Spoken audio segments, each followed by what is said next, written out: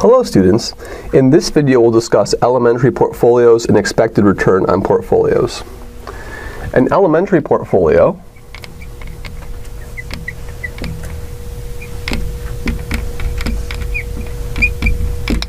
contains stocks and bonds.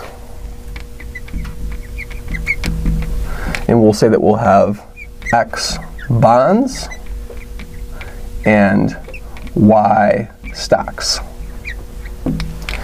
What we'll do is we'll let A of 0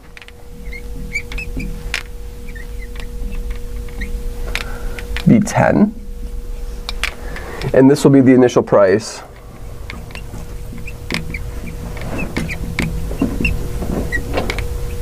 of a bond. And we'll let S of 0 also be 10, be the initial price of a stock. Now what we'll do is we'll make some assumptions that sort of model the physical world. So here are a couple assumptions we'll make. Assumptions.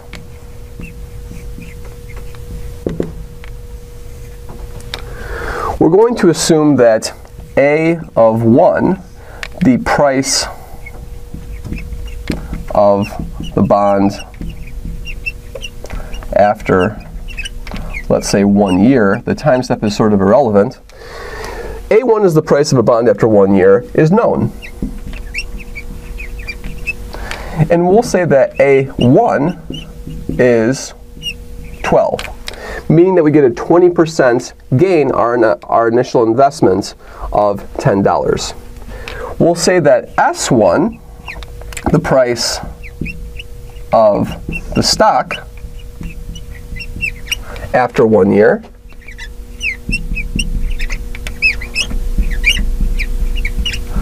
is random. So what will happen is we will say that S of 1, the stock price at time 1, will be 15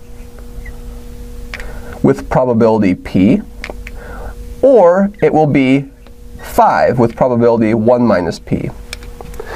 So we have two situations. We have the situation where the stock price will go up by 50% and the situation where the stock price will go down by 50%. So we have a boom probability and we have a bust probability. We will also assume that, that's our first assumption. Our second assumption is that X and Y can be any real number, meaning that I can buy as many stocks or fractions of as many stocks as I like, or sell as many stocks and fractions of stocks as I like, and the same thing with bonds. Now what we'll do is we will let V of X, Y, and T, we have X bonds, so I will have A times X times X, plus we have Y stocks. And so what will happen is this is going to be X times the number of bonds we have, the value at time t, plus Y times the number of stocks we have, the value at time t. This is the value of our portfolio.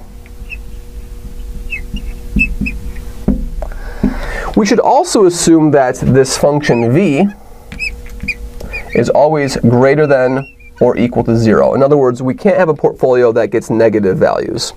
So we have the assumption that X and Y can be any real numbers, the assumptions that I have prices that are random and known, and the assumption that my portfolio can never be negative. Now, let's see what happens. Let's figure out what the return after 1 year will be. So if we get, let's pick some particular numbers. Let's have, here's an example.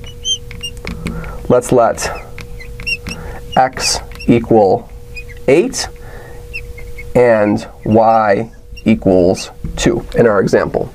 So that means I'll have 8 bonds and 2 stocks. So initially, V of I have 8 bonds and 2 stocks at time 0 will be 8 times A0 plus 2 times S0. Since both A0 and S0 are 10, we see that this is 100. So the initial value of my portfolio is 100. Now let's consider my portfolio at time 1. V x y 1, in the case when x is 8 and y is 2, will be 8 times a1 plus 2 times s1.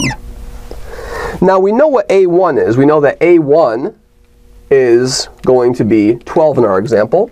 So this will be 8 times 12 plus one of two things. It will be 15 times 2, so 2 times 15 with probability p. And it will be 2 times 5 with probability 1 minus p. And so we think of this situation when the stock price goes up as we typically will think of this as the boom scenario, and we think of this as the bust scenario. So I will lose 50% in this scenario, and I will gain 50% in this scenario. Now, the value of p can be chosen in the particular context of the problem, but we'll see that the larger p is, the more likely a boom is, and the smaller p is, the less likely a boom is.